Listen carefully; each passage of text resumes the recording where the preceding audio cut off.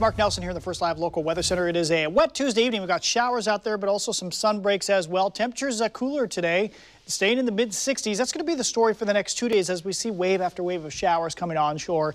And in the afternoons, the warming tends to bubble up the showers a little bit, so we get more intense showers in the afternoon. So this evening, if you're headed out, it's kind of hit and miss stuff. You might be lucky and not have any showers over you, or you may run right through a heavy shower. There's a slight chance for a thunderstorm. I think tomorrow is going to be like today. Lots of showers around, just a sunbreak or two, and a temperature in the mid-60s.